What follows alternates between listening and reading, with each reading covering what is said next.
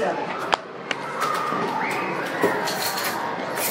So, I don't know how we get staff here. Do you have a sense of that, Jonathan? Yeah, they're on their way.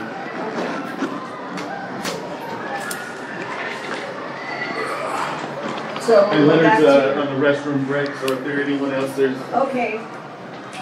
So, I guess we're having a restroom break for all positions. Sorry about that. Hey, Jonathan, go with me.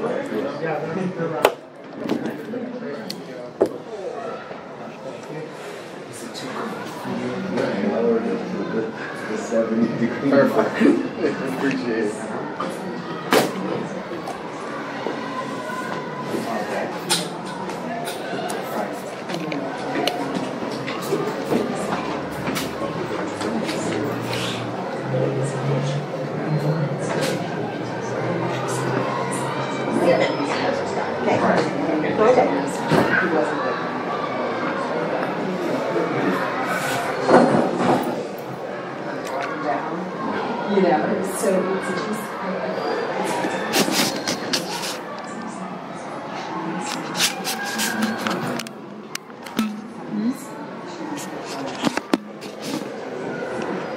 Nomás mirándolo, el pelón que está, la pomada, le va a tocar estar así.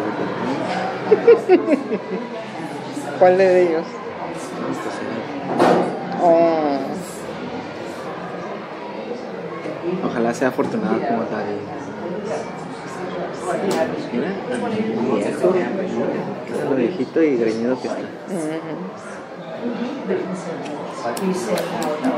I don't have them in Michigan. It just looks like it fluffs up. I don't have it in Michigan. My sister's on the contrary. I think I'm the only one who doesn't have it. But because it fluffs up too much, you can't really tell. But when I put it in the ponytail, that's all right. You have pictures of your hair?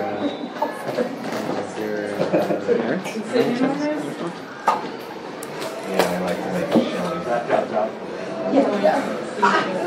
I would take the bus with someone. Yeah, they're kind of doing some little breakout sessions. Program. Yeah, it looks pretty. It's going smooth.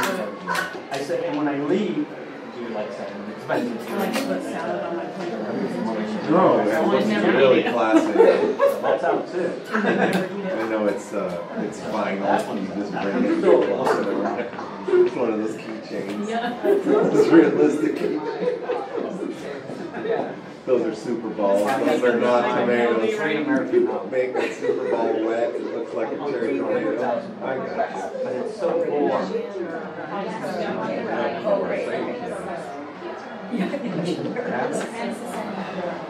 Okay, good day. All right. We have to leave the girls in? It's Otherwise the unlocked. kids do. Oh, it's unlocked? Let's see.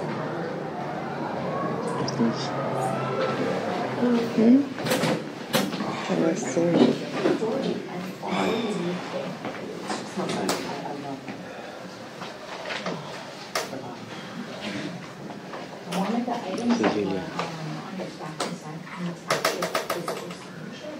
And that's Cecilia, here's my dog. What is it? Fashionable. That's not Right?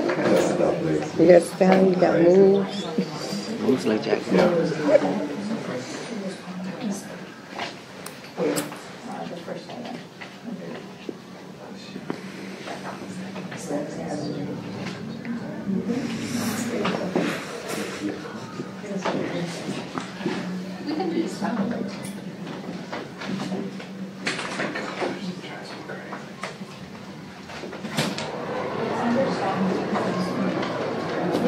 No, I printed it out. I just wanted to make sure. Hello.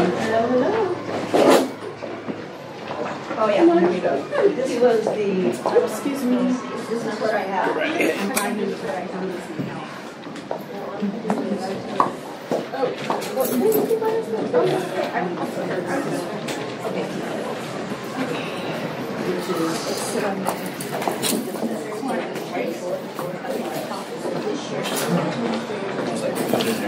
Oh,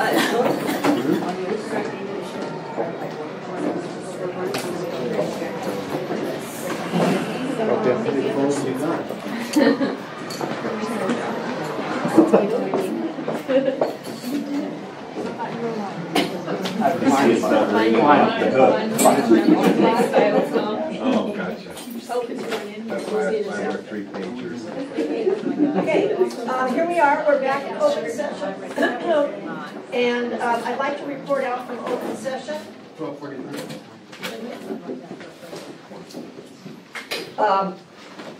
We discussed in the interest of transparency, we discussed UTLA and SEIU negotiations. We talked about, as I mentioned before we went into closed session, workers' comp, and then we briefly hit on the CEO CAO review. There is no action taken. These were all pretty much discussion and information. Okay, so now we're back to our regular agenda, and we have staff presentations. Ladies and gentlemen of the board, President Quinn, we have our first staff presentation on our California School Dashboard and California Assessment of Student Progress for 2018-19. The last time we met on August the 30th, we had a California Dashboard overview, and this time we will be looking at the new results, which was released in November, and individual school rating on those dashboard components. The 2 areas that we're going to focus on is our assessment from the state for ELA and math, and at the end we're going to review an academic plan to increase student achievement in those 2 areas.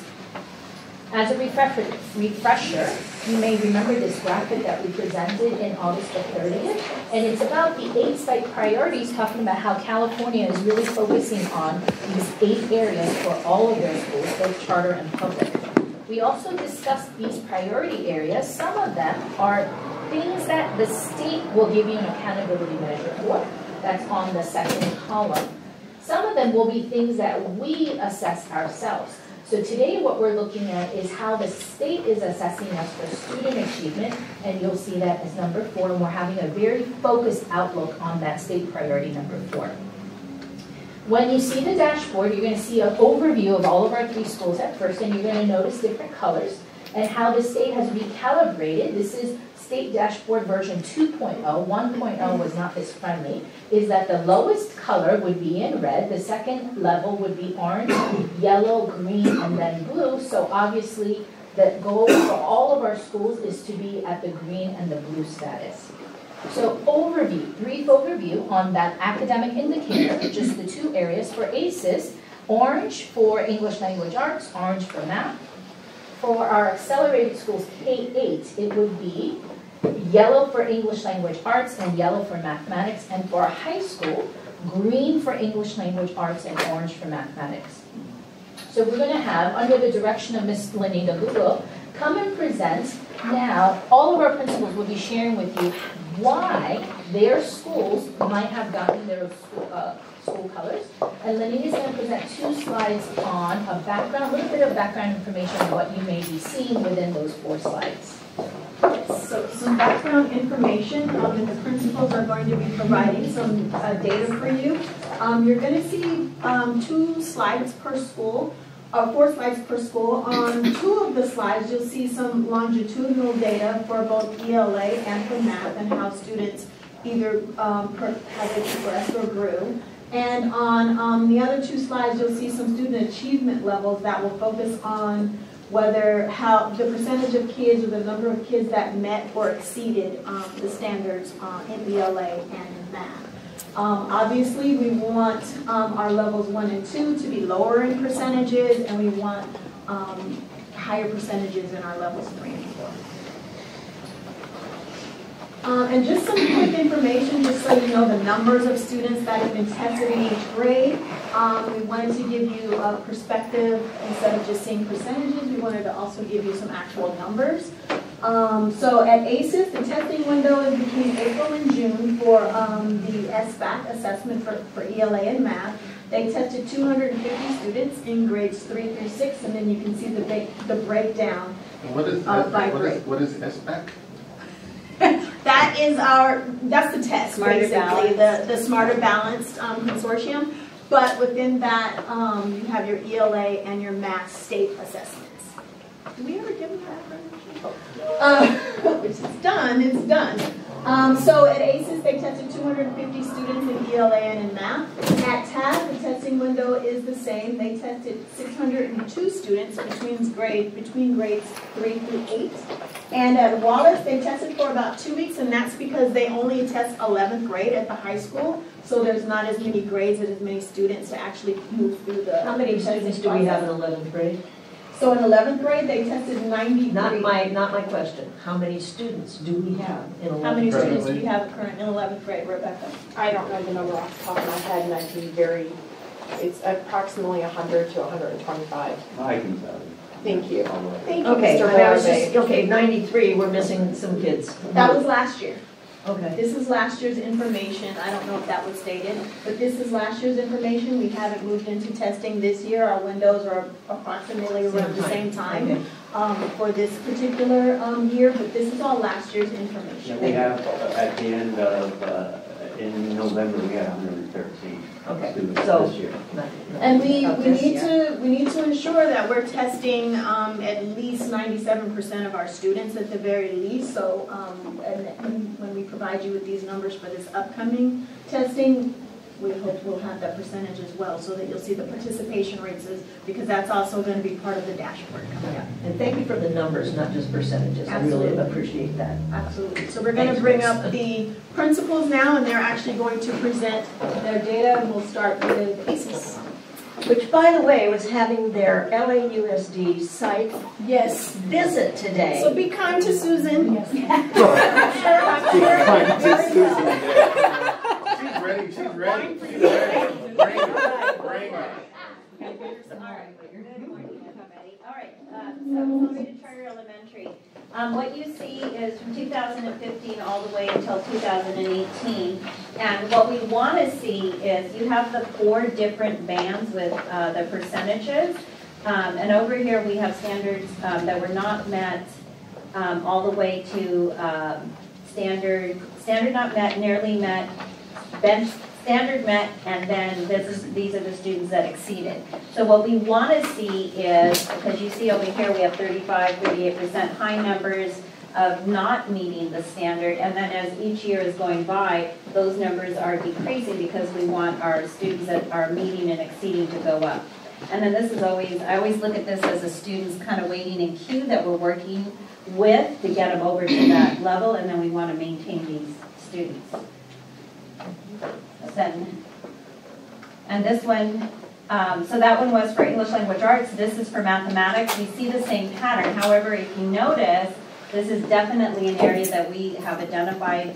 The principals are going to talk about it, but mathematics was the area that we identified as an area of need, which is why our professional development is focusing on that, and we'll talk more about it. So I think that's the important piece about data is how are we using it and what are we doing about it now that we know. This is K6? Yes. Oh, 3-6. Yes, and this is the year that we moved in the middle of the school year, and then this is last year. And we added quite a bit of students, like about 147 brand new students, you know, to See, brand that's new. why it would be nice to have numbers as well as percentages. Oh, okay, to see the growth. Yeah. Okay, got it. Okay. That's a good question. Oh, who's controlling it? So this is just kind of summarizing for English Language Arts. What we're seeing is the growth of the students that are at standard met and standard exceeded, the 2 different levels. So this is just the top 2 levels, and so from 37% we've gone up to 42.8%. Do we want it to go higher? Of course we do. Do we want to work on that and make it better? We definitely do, but at least we're seeing that pattern in that growth.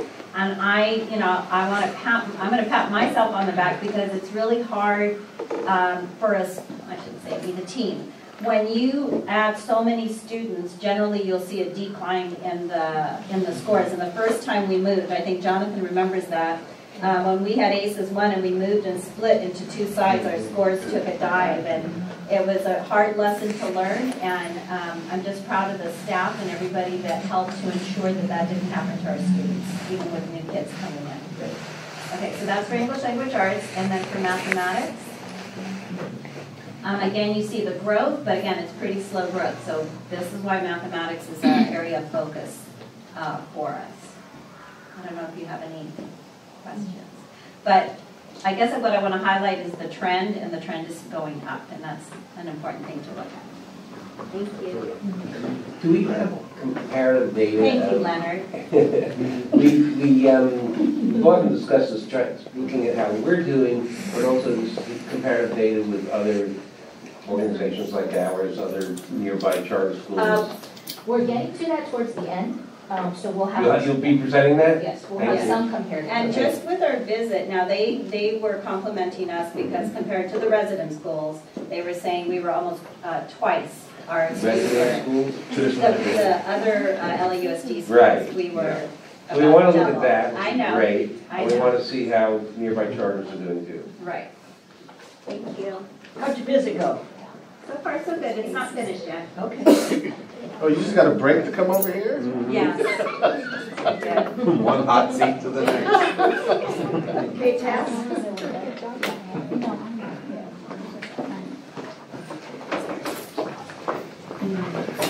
So obviously we want to see the trend from 2015 and 16, the trend going down. So you can see the number of far below basic students, or not far below, but not met, goes significantly down from the 2017, 2018 data. And then you also see the students that met go significantly higher from 2017. What happened between, you don't have to do a deep dive, but what happened between 16 and 17 that we were, you know? I think that why don't we, when we get to the overall, Oh, okay, all right, we fine, can talk that's about fine, that. yeah. Give me data, all I want is more data. Let's move to the next slide. Like a true PhD. And in math, you know, I think that we have our 2015 data, we look at 2016, and then from 2016, 17, 18, you can see there's been a decrease in the number of students that are not met. The students that met went up. This is not as significant as English language arts, and we can talk a little. I'll elaborate that a little bit more when we get to the overall scores. Next slide. So this is a good. So counterintuitive. So this is just a good graph because it shows the growth, right? It shows the growth. This is from 2015 to 2016. This is a year we had. I don't know if you guys remember at the board the big turnovers at the school site. Oh, yeah, 50% or almost. Yeah. I had my whole middle school basically depart. Yeah. So that was a really tough year. So we've been building since 2016 our program and evolving our program, and I think 2017 was really, I think, a year where we bought new curriculum. We bought new curriculum. We provide professional training in that curriculum. We really tried to be consistent across the school, making sure that all kids had access to standards and that everybody receiving instruction from bell to bell. And I think that you see that growth. And we saw that, I think, the dividends paying in 2018. Next slide. And this is the same pattern you can see in math. We had the big dip from the staff leaving. This is a really tough year. And then from there, we've shown growth, and we built it back up. And we built it back up by providing consistency in each of the classrooms. And you can see we still have many of the teachers from this year in middle school still with us, moving into the 2018 and then moving into the 2019. It's nice to see each of the teachers' growth because we know the most significant factor in growth is going to be the teacher, right?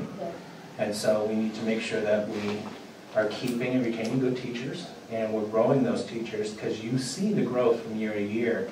Because when you bring on a teachers, usually the first year is really tough, right? Yeah. And so you got to work with them, and you got to improve. You got to provide the professional development, understand how to use the tools in front of them, and then over time, not only they become proficient at using those tools, they can start to differentiate a lot more for struggling learners at the school site. So you see that growth from that 3-year span. Okay, thank you. I know you're going to have to, one of our board members is going to have to leave at 1. Okay, so but we'll, I just wanted to, in case you were leaving, I just wanted people to go, why take them? So our next presenter is Ms. Rebecca Handel, who's our Lois and High School principal, and she's going to have a task ahead of her. She's presenting historic data, so this was not under her purview when she was principal. And what's unique about the high school data is that after 8th grade, our state does not require mandatory testing for 9th and 10th and 12th graders, but you're only looking at one grade level, which is 11th grade only, and sometimes that's not a really good snapshot of your whole school entirely, how they're performing. So we appreciate Dr. Quinn's question about how many students we're looking at, and we're looking at about 100 when we look at these percentages. So thank you, Ms. Handel. Okay, what I would like to highlight is that 70% of our students at Wallace Annenberg High School last year met or exceeded standards. We have our biggest population at MET, and we have also a large population at exceeds. And of course, these are the kiddos right here that are on the cusp, right? This is our low-hanging fruit. And when we talk about our data in our classroom with our teachers in ELA, we're providing these intense interventions and conversations with these kiddos to really get them to do that critical thinking and analysis in the literary context. These are our kiddos that we're providing even more intense wraparound support as we work with our teachers and our within our multi-tiered system of support and our student support progress team as they meet together. These are the ones that are critical, right? And we're putting our most effort here with these kiddos. And so you notice that we increased our scores from 2 years ago to this year, and we'll never do the same. In fact, we're aiming to do the same, and that's where our laser focus is on continuing to increase and celebrate the success in our ELA. Okay, what you see. We were laser focused for ELA. We're even more laser focused now. And one of the things we have multiple layers of support for our students. We have adopted a new curriculum, as Dr. Quinn and I talked maybe a time or two ago, it's College Prep Math, also called CPM. We adopted this curriculum 9 through 12 for all of our math classes, and this is a very collaborative, exploratory approach to learning. The teachers are much more learner facilitators. So this is a very rich opportunity for our students to work in math in real life situations, critical thinking, collaborating, building the bridges for each other, and of course our teacher facilitators pulling them all forward. Unfortunately, what you see is that over half of our kiddos are very much at risk, did not meet expectations in both of these. And so here are our critical learners. So what did we do for our critical learners? We have built in opportunities for credit recovery. So we have Algebra 1 and Algebra 2 classes that we're letting them, we're able to integrate their credit recovery and going through these classes during the day. In addition to their regular 6 classes, they're also able to recover credit from a failed class from the year before. We also have almost every single one of our freshmen have one period a day or one period every other day for math support. Because what we have is iReady, and iReady we use as diagnostic, right? So we did baseline assessments. We're currently in the process of doing our midpoint progress monitoring of them. But we realized at the 9th grade level, our students needed a lot of support. So we have them in a math support class with a math teacher, and it's blended learning, right? So they spend some time on the computer, they spend some time with direct instruction, they spend some time independent or collaborating work that way, and they're building their skills. And they're doing this deep work and heavy lifting while they're also in their actual math class. So they actually have 2 classes for math. As freshmen, most of our freshmen do, and this is really supporting our most critical at-risk learners right now. And this is how we're working with the team. We talk about data. Everything is all data because we always want to change our instructional practice to meet the needs of every single student in our classrooms. And again, our organizational focus, by the way, I know we've already put this slide, but our organizational focus is on math. So we're spending a lot of time with our teachers in math, talking about best practices and strategies and really digging deep into how we can facilitate the learning. So this is an overview, right? So right now, we're back to English, and what a celebration. Because what you're seeing is an increase. I was gonna say, I don't wanna look at 2015, but from 2015 over, and even from 2015, we went up. We only have up to go. And that's where we're focused, and that's where our entire faculty commitment is exceeding expectations. Yeah. Okay, here we are. This is our critical area. We recognize it, we talk about it, we support it. We don't have a month go by where we're not working together as a math department. We have a math coach, by the way, who is phenomenal. She's a 612 math coach. She goes in, she's been meeting with our most at-risk students, coming up with an action plan, how to be successful in math class, and she did it with them one-on-one, and our teachers are very, very focused in supporting all of our students in math as well. So this number, we only have up to go. Why did it come down like that? Good question. This again is variable data, right? So we do not have that longitudinal data, and here I wasn't. Okay, but I can tell you the next slide, next year when I'm having this presentation, we're going to celebrate that huge jump, and I can answer that question for you next year. How many new students came into WAS? I mean, just at the 11th grade level? Well, from 9th grade, maybe didn't have the kind of preparation that our TAS students have. And you don't have to answer that now, but that's something I'm very interested in. Self-reflection. Let me come back with that answer because that's important information. To answer the question, are you talking last year, this year? 2 years ago. I don't know, you tell me, I'm a little confused. Let's go to last year, which was the 17-18 year. Okay. In the testing.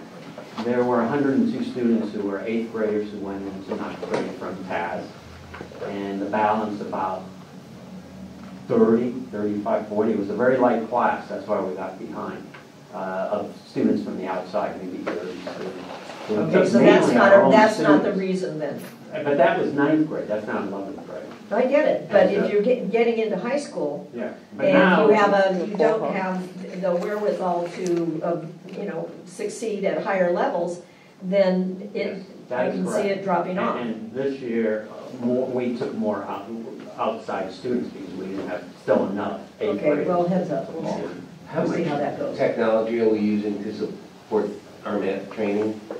Our math training for our students? For the students, yeah. So the students are, this is not just technology, right? Manipulatives are technology, all of the tools that they have in the classroom are technology, but they're constantly using technology. And like Khan Academy, really good math. Khan Academy, so we're using already, right? And that's a skill building piece that the students have available to them. But of course, there's every opportunity for students to continue that support through utilizing. Do we encourage it? Do we let them know that it's out there? Can I say to you, I have never personally had a conversation about Khan Academy, so that's something I'd like to take back and explore too. So to bring us back to the 11th grade data, one of the challenges and opportunities that we have is when you are at a smaller high school, sometimes the 11th grade results like this can depend on 1 or 2 teachers. So 1 or 2 teachers' performance. So if you do some preliminary analysis and informal conversation, they will say that this was heavily based on an A teacher, the 30% to 70% did. Okay. However, I wanted to move us forward. Thank you, Rebecca. We're going to be asking you to come back. Just one other question. I heard you say that we're not required to test 9th, 10th, 12th. Right. Is there a reason that we're not testing other than we don't have to? Yes. Thank you so much. It's because there's a shift at 8th grade. Starting in high school, the shift is not now, do you know the academics? The shift is now, how are you applying the academics? So the state has now come up with a new indicator. It's not just test results, it's called the college and career indicator on how are you applying this knowledge to other things. And in February, we've arranged an in-depth presentation and training for the board on what that college and career indicator means. And that's one of the reasons why they only test in 11. Because it's test, test, test, how are you doing, and test, test, test, and now it's how are you applying what you've learned. But isn't it, if you don't have data to see... We have data. The data that we're looking at is what the state has said you have to use. We have our own data that we would use to measure the 9th, 10th, 12th graders. So, Leonard, you brought us to that point. The question was, how are we doing comparing ourselves to other charter schools? Right. So, in order for us to have that conversation, I think the first conversation that's really important is who are we comparing ourselves with? So before we compare ourselves with other charters, I did some research on how are we doing with other students throughout California in schools, comparing ourselves to the similar demographics. So if you pay attention first to the dotted line, because the dotted line is what's unique here. The dotted line is how are the state students in California that have similar demographics to us performing on the English language arts test that we just saw. And then you're going to see 3 color-coded points. You're going to see the blue line at the bottom, which represents TAS. You'll see the green line, which represents ACES that our principals shared. And then now you see the orange line, which was what Rebecca Hansel presented at WAS. So a comparison of our students to similar students throughout the state and how they are performing in ELA. Where's the baseline for the other students? It is the dotted line, the dotted dash line. Is it state low income? Yes. Okay. The full line are our schools. That was ELA. Now you're taking a look at our math. So the dash line would be state baseline in terms of similar demographics. And then you also see the blue TAS, the green ACES, and the orange as our Wallace Annenberg High School. So we just shared a lot of data with you, and here are some summary points that we wanted to end with. 1, you're seeing steady improvement in nearly all areas. 2, there's a positive trend in nearly all areas, meaning almost all areas your arrow is going right. All of our schools in higher in English language arts compared to demographic profile at the state. And to give you numbers, ACES results indicated a positive trend in levels 3 and 4. Mathematics, increase of 1.3% in levels 3 and 4. TAS indicates a positive trend in ELA 10 percentages. Mathematics, there was a 2.5% increase. And WAS, you also saw a great trend, 4.9 students higher than last year's. And mathematics was 12.8% lower than last year's grade. So in summary, your first 6 months, your CAO and our staff analysis is now what do we do with all of this data? So the first was we have to continue what we're doing for ELA. ELA, we're seeing steady increases, so we just want to continue on that path for accelerating. And for our math, we're having an organizational spotlight on mathematics. 1, because of the data that you saw, but also 2, we also know for this career conversation that we're having, that mathematics is often a gateway to career, and higher level math at colleges is often a gateway to career. So here are some of the steps that we're implementing as an organization for Spotlight on Mathematics, and who better to share with us what we're doing than the people who are actually helping to implement. So Francis is going to share a little bit about what we're doing on math assessment data. Going back to the chart, though, we compared us to the state low income. We don't have anything at the moment comparing us to our competition, if you will, like the Alliance and the. Not yet. We're getting to we that. should do that, because that's really critical. And you can also understand that they didn't release this data until, what, 30 days ago, 20 days ago. So just uncovering ours has been the work. We'll definitely have comps for you. Okay, so this is this year I, first of all, appreciate the spotlight on that, because we really started the year taking the principles coming together and really breaking down our data at a really in-depth level. And down to even the averages of the number of points needed to grow to the next band level. And so each of the principals broke down their data to understand how their data works at a very finite level, and we took that back to the staff. All of us took this back to the staff. And we analyzed that data both at each of the grade levels and as a school as a whole. And to get an average growth of what we needed to ensure that we grew and that we had the necessary elements to move forward. And so we really dug deep with that SBAC data. And then the next thing is we set goals. We set goals, an organizational goal on that data. And we set goals with each of the schools. And we went over the details of what we needed to do to ensure that growth. And we provided the professional development, and we created the year-long professional development calendar with the monitoring necessary to see that growth. And so that's kind of what we did at the beginning there and what we're doing ongoing. And to kind of piggyback off of Francis, number 2, the instructional coaching in mathematics is taking place. Last year we hired Erica Eichenstein as our 6 through 12 math coach, and she goes into the classroom, she supports with modeling and demonstration of lessons, as well as supporting with professional development. And she came in kind of mid last year. Tony Herr is also an instructional coach that supports at the elementary levels. She's not back there right now. But she supports at the elementary levels at both ACES and at TAS. And she also does the in-classroom support and provides professional development as well. Both instructional coaches work in close proximity with the principals. They attend the leadership meetings. They're very ingrained in what's happening at the school site.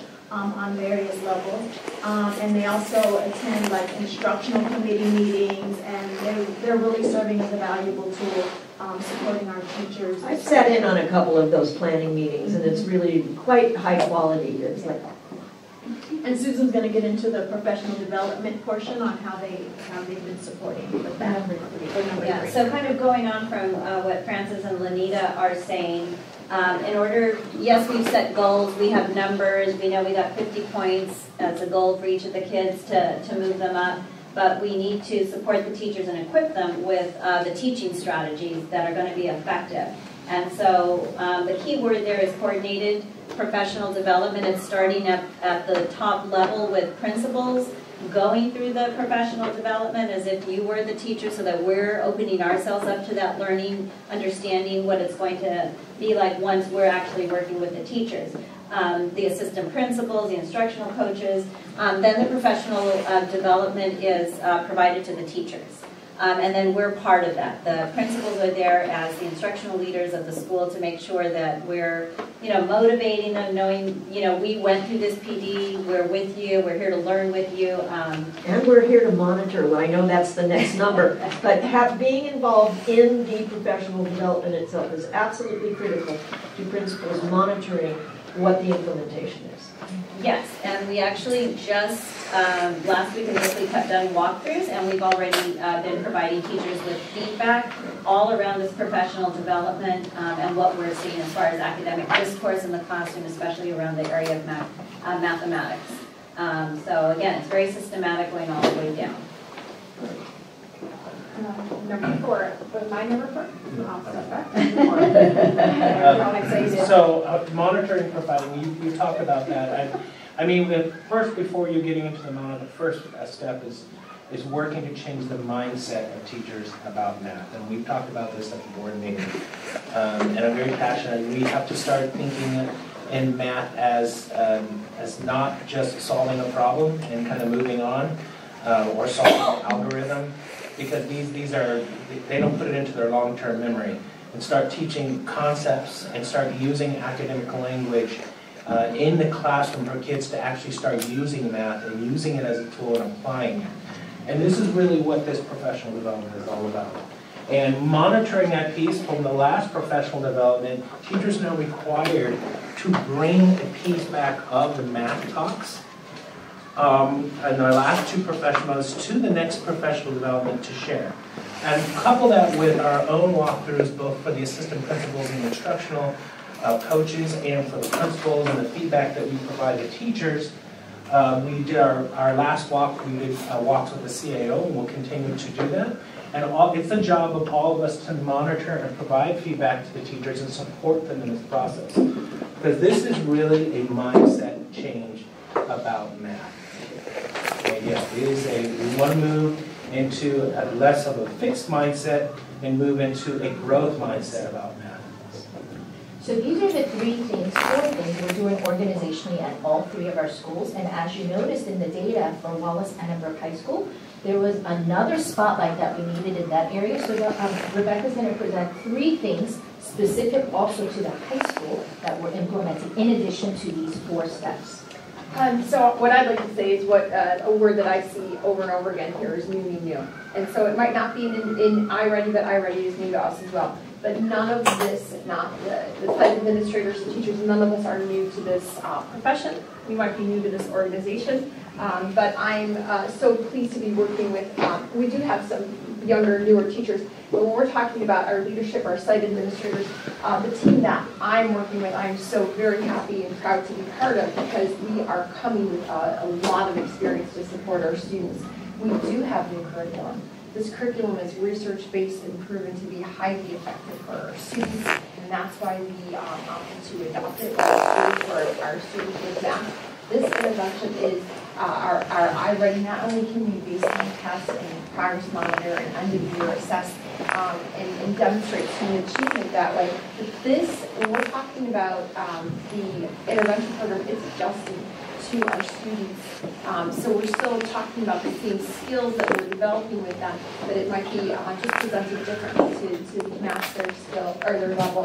And let's talk about this, how we continue, because this is the backbone of what we're doing. We're continuing to accelerate our students for college and career. We are continuing our very robust and rich partnership with LA Trade Tech.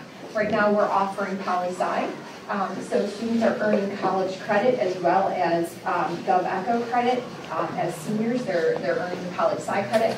We also offer a business class, and it's the same model. Students are able to complete high school credit, the credits for high school, and also earn college credit at the same time. I'm so very proud to say that we have worked so hard with Jonathan Williams and Dr. Kwong, our assistant principal, who's not here, to put everything in place for STEM Escalaris, which is an opportunity for engagement of an underserved population, urban underserved population, to science, technology, engineering, and mathematics, so that we can continue to lift all of our students and make sure that they're ready for the future. And when we talk about college and career, that's what we're talking about. So we're continuing to celebrate the very backbone of what makes Los Annenberg High School with the accelerated schools so very powerful.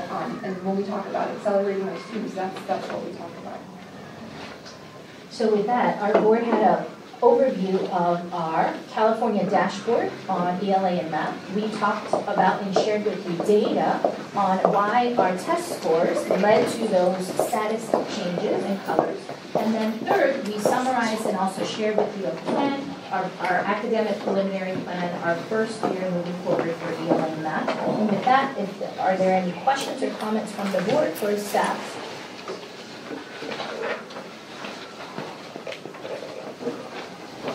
Thank you very much. Okay. I appreciate the work that our coaches are doing, that our staff is doing, and Lenita as well as Grace. The leadership and the planning is really tremendous. Okay, so task governing board resolution authorizing the submission of charter renewal.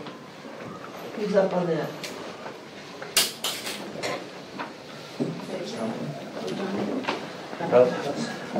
So this is Okay, an don't get action. comfortable. Yeah, no, this is an action that we actually already taken in August. The issue was more the verbiage, so this is just for the record, kind of that you all know that we have submitted the charter to, and Francis can speak to the details, to LAUSD for their review. We had our initial, what was intended, our public hearing yesterday. The meeting was upsided by local activists who were talking about homelessness and the wealthy charter takeover of public school systems, and the meeting it was adjourned before their action was taken. So we're in the pipe. We just wanted to make sure that we had the right language incorporated into this statement for the board support. Will that meeting reoccur? Does it need to reoccur? They'll reschedule if they haven't already, but they have the 72-hour notice requirement, so it could take them time. The good news is if they fail to act, all those charters that were in question, actually it's an affirmative action. So no action is a positive action. Yeah. That's weird. Okay, I have a question. In terms of what we submitted, is that a draft? It is. We're in the process now. So it's not the final? No. Okay. It is not. Because they will review it, Right. and again, give us more Right. questions. Again, that was the goal, was just to get in under the timeline that would protect our appellate rights. Right, no, I understand that, but I just wanted to make sure that everyone knew that was not the final draft. It is not. Okay, We're on third revision now. thank you. And we're getting questions, and one of the things that Iterative process. the board is doing is attending to one of those requests, which is to, as I mentioned earlier, review and update the bylaws. Yeah. Okay. It's a back and forth process now Yeah. until, Okay, until it goes to the board. all right, thanks. All right, thanks. And that public hearing for the actual vote will likely be in January. So this has already passed and doesn't need action.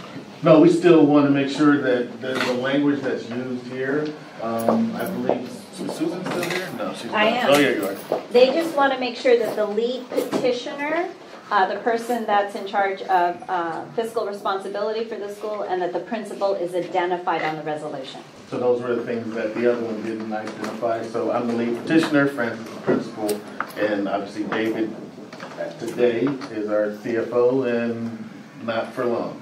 Okay, so I so move. Well, this is yes. Julie moves. Is there a second? I'll second. Any questions or discussion? Okay, all those in favor say aye. Aye. Aye. Opposed? Okay, motion passes. Great, thank you very much. Assembly Bill 699.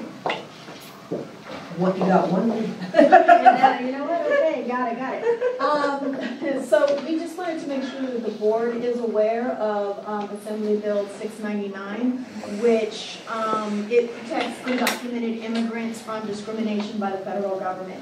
So we just wanted to make sure that you were all aware that we do have this policy in place. And immigration enforcement threats have led immigration families to ask whether it's safe to even send their kids to school.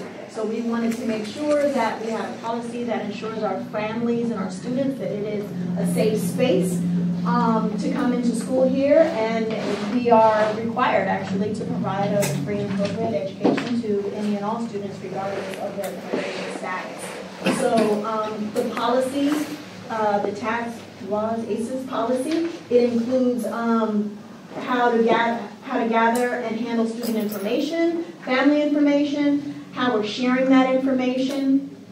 If any requests come in by immigration enforcement agents, what is the process? What do we do when they come in and ask to see certain documents or ask to pull a student? How do we respond to any hate crimes or bullying as it relates to immigrants? What to do if an officer actually comes into your school, which I said, and what to do if they request personal information regarding any student or his or her family. So, Lenita, is this a standalone policy, or is this included in the safety plan? Because having read the 100 million pages of the safety plan, much of this is embedded in it, but not specific to immigrant students. Right. This is a standalone policy that we had to adopt, Plyer versus Doe and whatnot, and it had to be modeled after this particular book, Prompting a Safe and Secure Learning Environment. So this is a standalone document that we adopted. Okay, thank you. So this was for information, or does the This board is need just to for adopt? information. You guys have already approved the actual That's what I thought, yeah. Yes. This was just for information. Okay, thank you, thank you. All right, we moved to staff consent items, and the reason that we're moving to staff consent items, rather than looking at each of these individual issues, is first of all, these have been on the web for a number of months. So we anticipate that our board and the public will have had the opportunity to take a look over the last couple of months since August to take a look at some of these issues. And so that is why we're doing consent items. First of all, to move the agenda ahead on issues that we've already touched on. Secondly, and those of you who went on the web, we do have an executive summary of staff consent items that is provided for you, and what is included in those. And if anyone on the board has an issue and wants to pull any of those staff consent items, let me know now, and we'll pull those as individual items. Or you're taking action? Yep. Okay, so, hearing none, I need a motion for approving. So moved. Okay. Okay, second, discussion or questions? Okay, just so you know, I read that safety plan. It is comprehensive, and it would be really good to have tabs. I know it has contents, but if I were looking at this in a notebook, I would want tabs on that so that I could get to the areas more easily. It's robust, it's complete, it's quite detailed with scenarios for everything, I think, that could possibly happen. So all those in favor of passing all of these consent items, please say aye. Aye. Aye. All those opposed? Consent items passed. Thank you. All right, we're moving over to finance, and this will be your last major deal. Even though I planned to do 2-3 hours.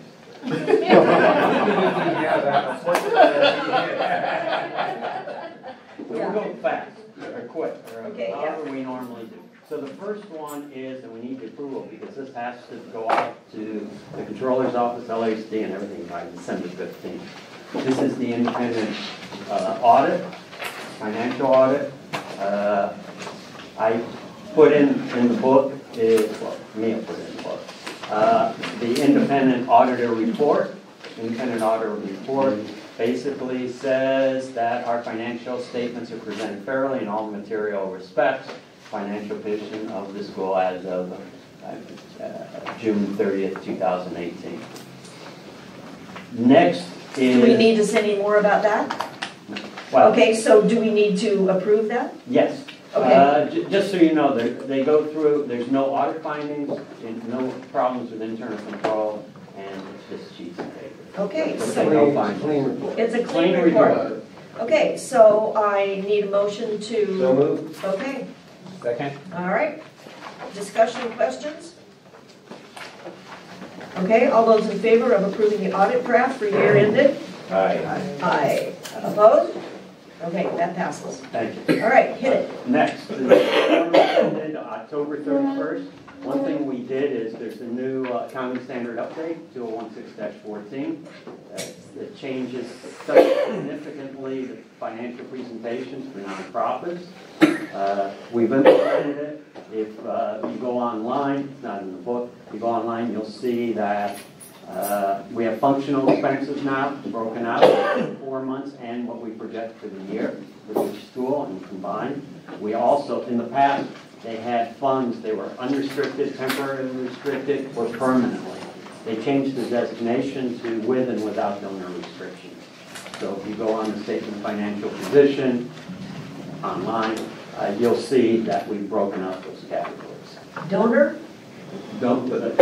With donor and without donor restriction. Okay. The board is separate. The board is not donor restriction. But you'll see the set aside. Now on to where we're at. Are we still on number 2? Yes. Okay. We're still on the financial statements, 4 months. The budget variance is a negative variance of over $500,000, made up of a couple of components. One is the revenue. Revenue is down because of under-enrollment at TAS. They've made an effort to get back, and they've made progress in the first month or so, but they're going to end the year with a deficit compared to the budget.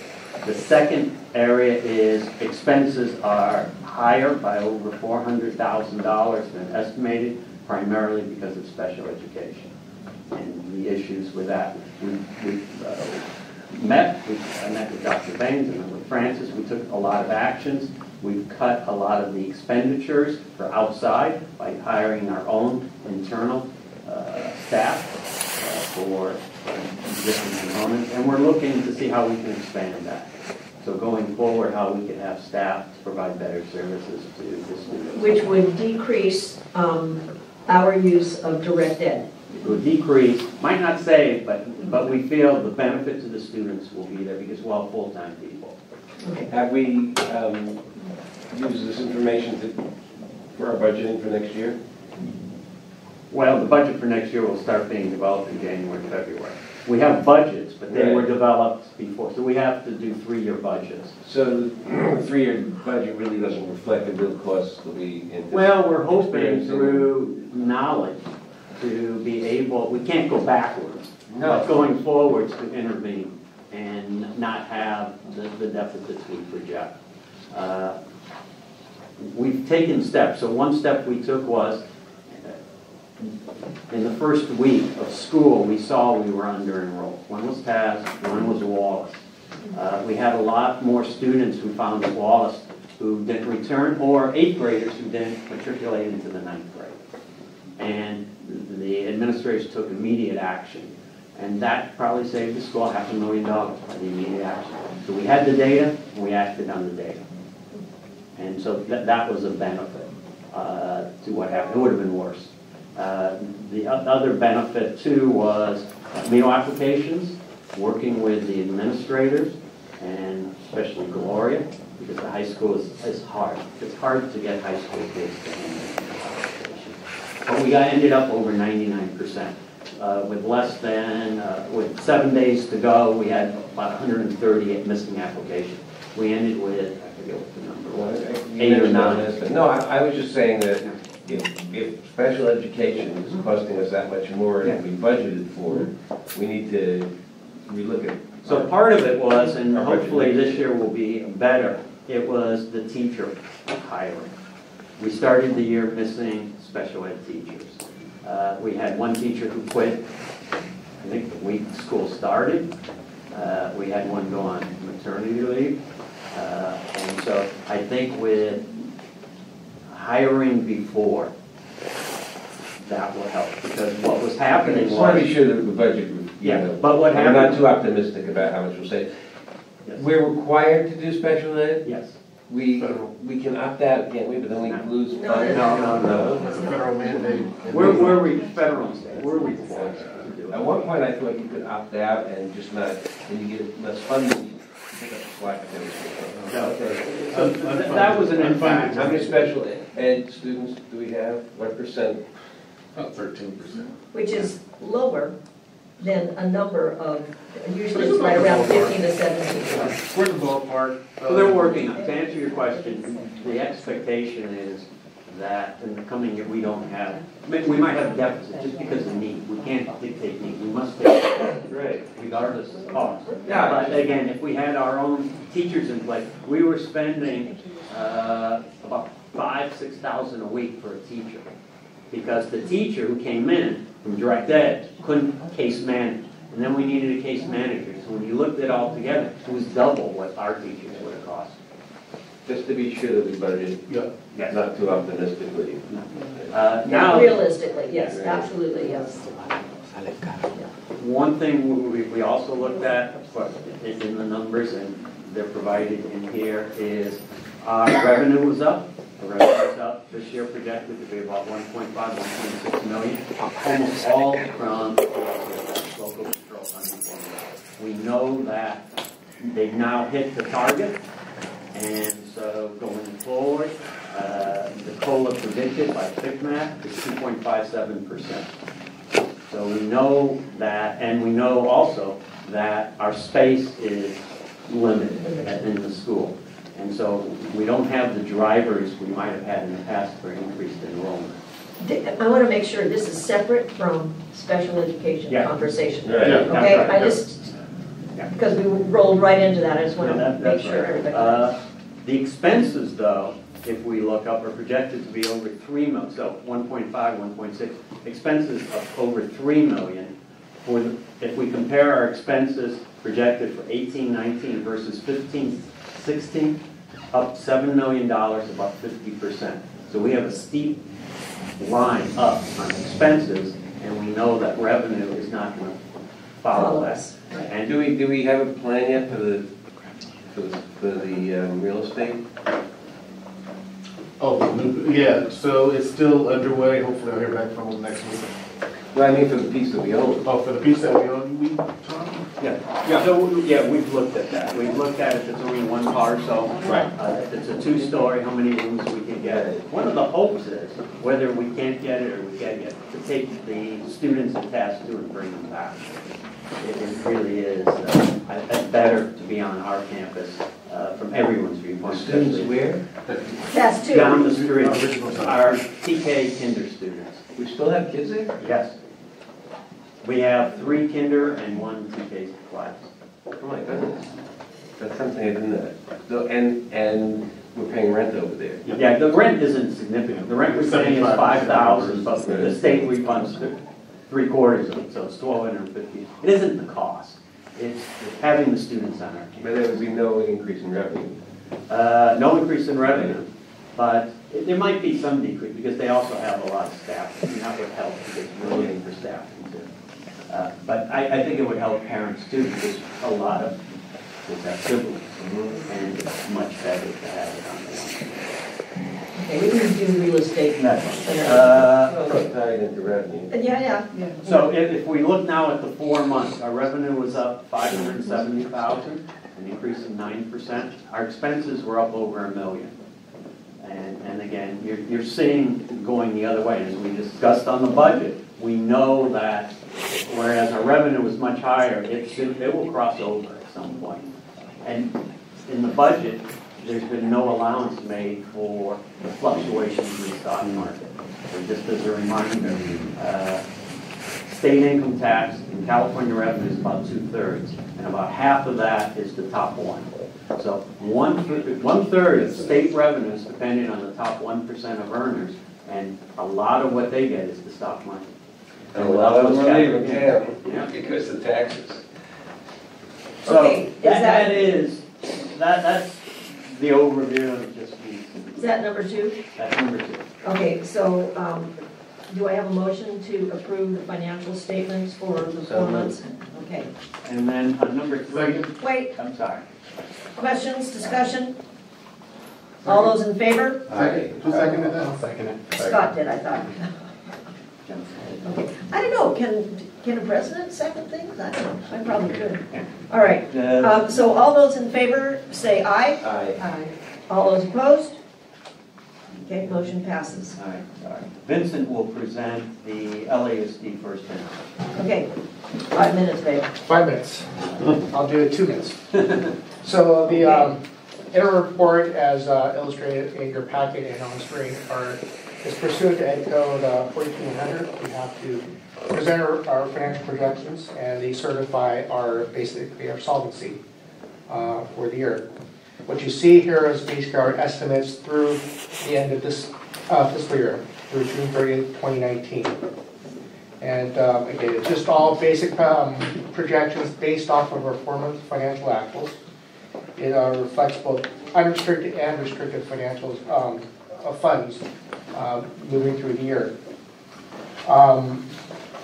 The one important thing here, and in your packets are the interim alternative form, which is basically a simplified form, and all it does is just reiterates our projections and our budgets for the year, where our financial. And these were on the web? Correct. Because I read them too. Yes, they are on the web. Didn't understand them, but. They're all numbers. As long as you understand revenue, expenses, and the That I bottom line. got, yeah, okay. The important thing to note here for TAS, it does not include any development costs associated with the property, as we mentioned earlier. Any additional expenses will obviously have to be implemented or included into our next round of projections, hopefully by the next board meeting.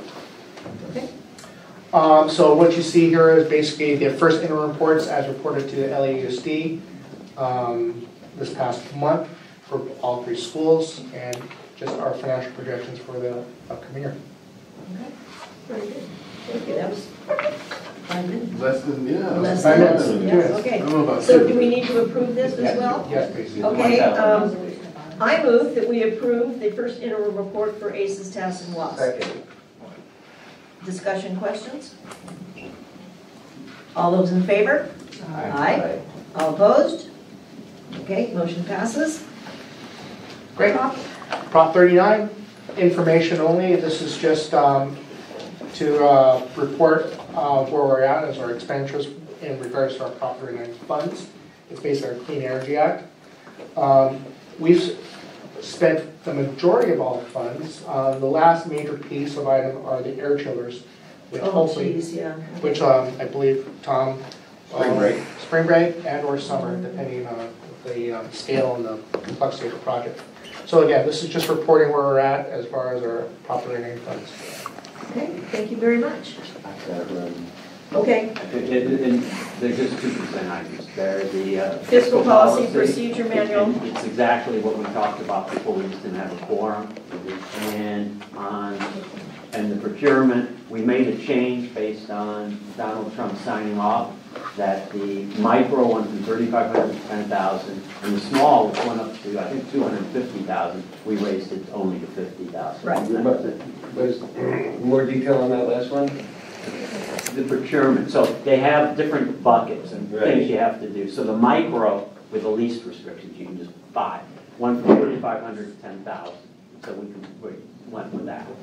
The small purchase, you could go up to 250,000. We went from 25,000 to 50, again, to give us more flexibility. So, but I don't understand what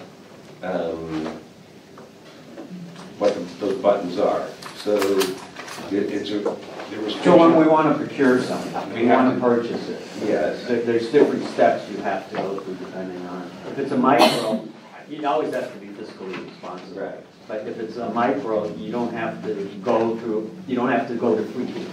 You don't have to do all of that stuff.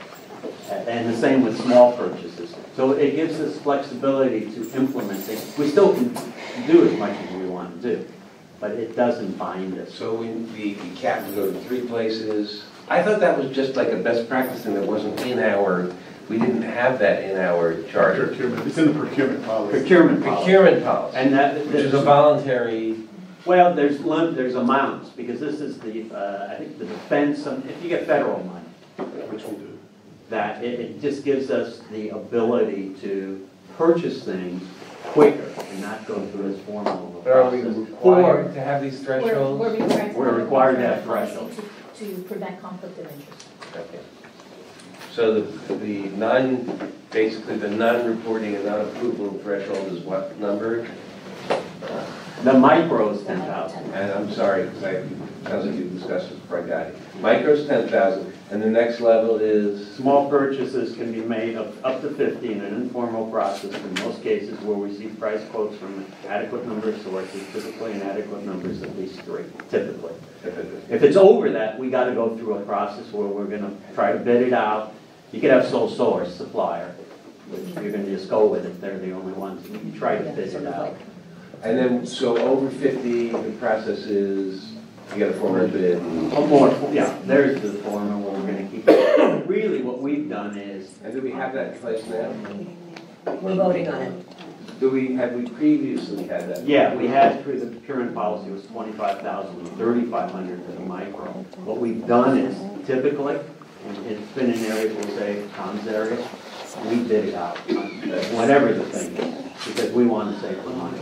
But it doesn't require us to do it. That's good.